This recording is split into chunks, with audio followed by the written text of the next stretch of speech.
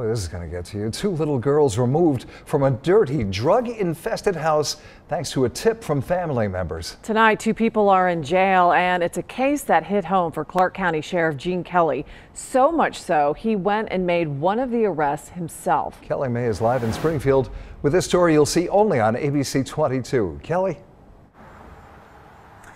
Well, Jack and Deb, Sheriff Kelly says he wanted them out of this house that he says was deplorable and filthy when he went inside to make that arrest, and the girls in not much better conditions. Now tonight, he hopes he and the grandmother's actions will stop this cycle of heroin epidemic for those girls. What would have happened if they would have died right there in the house? What would the girls would have done? It's a thought that haunts Debbie Sowards every night, her two granddaughters sitting in filth while their mother gets high on heroin.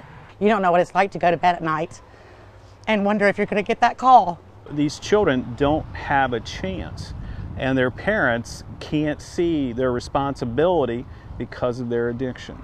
Family had been calling Gene Kelly's office for weeks trying to get help for the girls. He came out Tuesday to the home on Lexington Ave to personally be part of the arrests. The girls' mom, Ashley Tackett, and this man, Dwight McClanahan, both charged with theft, accused of stealing guns, lawnmowers from family members to sell to get drug money.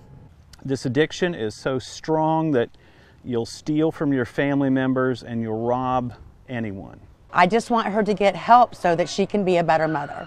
Debbie couldn't hold back tears knowing she made a tough decision to put people behind bars for the well-being of her grandchildren. Sheriff Kelly thought of his own grandkids and couldn't let it go on.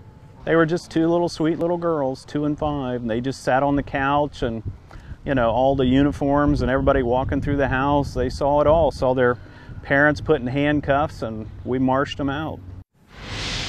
Now tonight, Tackett and McClanahan are in the Clark County Jail. I'm told their bonds are set at $2,500, but family members tell me they don't want to bond them out because they also want to see child endangering charges for what happened right here. Reporting live in Springfield, Kelly May, ABC 22 News.